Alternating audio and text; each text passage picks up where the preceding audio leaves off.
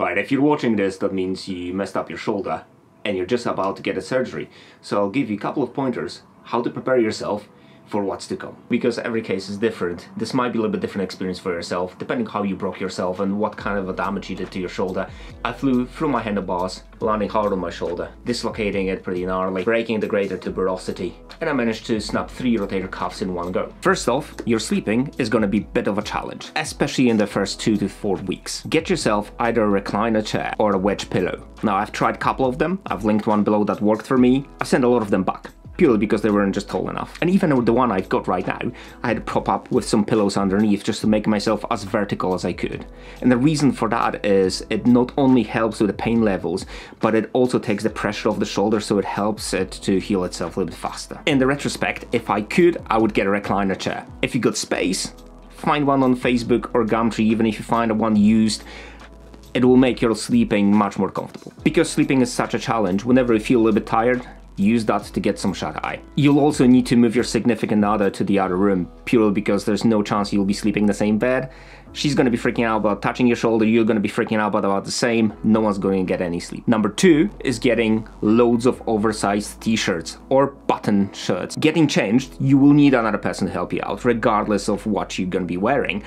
But having that little bit extra room to move your arms in and out is gonna be an absolute godsend. After 3 days, you'll need to hit the shower. So number 3 is getting good shower sling. And the best one I found was made out of neoprene. Again, I'll link one below. Probably there's loads similar to this one, but this made my life much easier under the shower. It's easy to get in, get out of, it dries really quickly and keeps your main sling nice and dry. The 4th thing is making sure you're on top of your meds, and getting in a good painkiller routine is essential.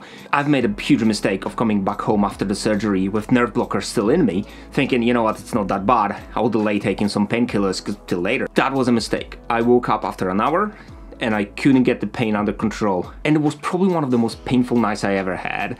It took about 4 hours to get the pain under control again. When you're coming back home, make sure you're keeping to your painkiller schedule.